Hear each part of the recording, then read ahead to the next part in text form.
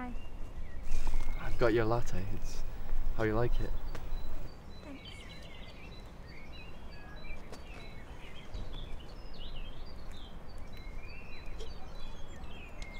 Well, aren't you going to say anything? What? Doesn't matter.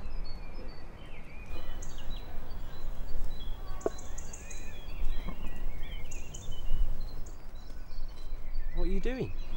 What do you mean? Well, since when did you start smoking? Since when did you start fucking men? It didn't happen like that. I don't do that. I'm sorry. Men fuck you, don't they? Or at least that's what I saw. It's not what happened. Then do tell me, because I definitely saw it. I was just curious. Curious? Wow. So this was just an experiment? Yeah. Wow. So what did you find out?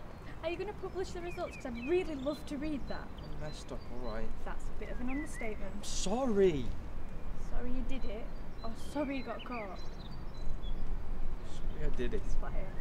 You wouldn't have done it otherwise. You had plenty of time to stop. Please. Just stop.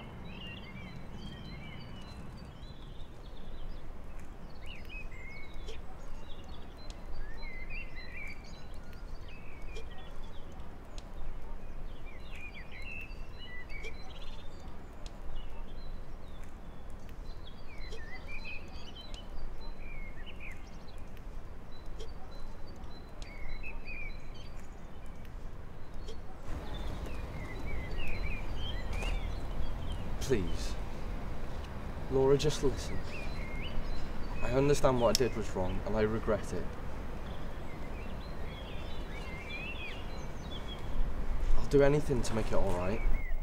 You can't. Please. I didn't even enjoy it. Oh, well, that's comforting. Please. Laura, I know we can work through this. I love you. I don't think we can. What? Is it because I was with another man? No, Jimmy. It's because it was with another person. You had sex with another person and I saw it happen. Even if I ever did manage to forgive you, I will never get that image out of my head. I will never be able to look at you in the same way. I will never be able to touch you in the same way, and I will never be able to let you touch me in the same way. I'm sorry. But I love you. And I loved you. Really did. I've thought hard about this over the last week, and I don't think there's another way it can be. I don't trust you. And I never will.